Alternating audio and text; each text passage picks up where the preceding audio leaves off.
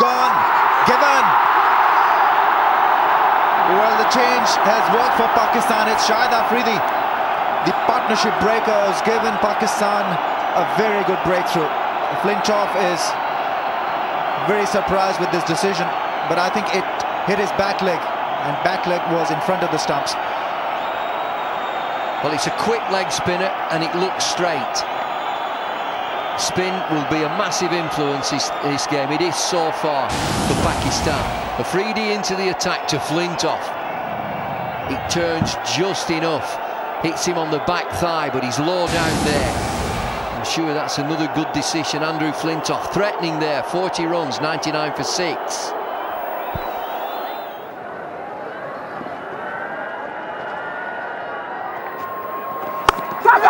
Gone in the air and taken. It's run on a weave, who's taken a simple catch, and this dismissal was on the cards. He was struggling against Arshad Khan, and it's Afridi who's done another big damage here. And he can't believe it, Geraint Jones. He stood motionless at the crease for a long, long time. Immense disappointment as he just shovels this. Not the best delivery, and it lobs in the air. And it's another Pakistan wicket to spin. He stood for ages. He's still not gone. He's still not gone. You've got to go. Disappointment yet. And England in some trouble now. Geraint Jones treks off. 12, 106 for 7. A quicker one. And gone.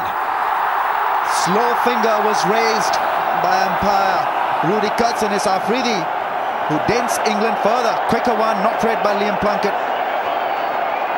Caught on his back foot and in front of the stumps. Liam Plunkett looks staggered at this. Has he got an inside edge? It's a quicker delivery. He plays back. You're in trouble now.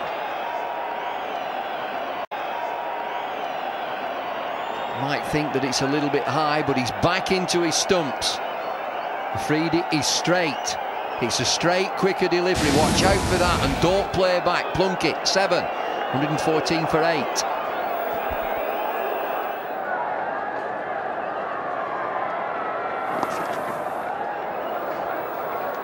It's going to go away for 4.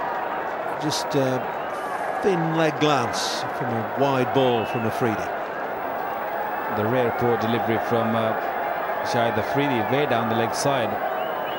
Batsman, all he did is just put a bat and ball, and that one raced to the boundary.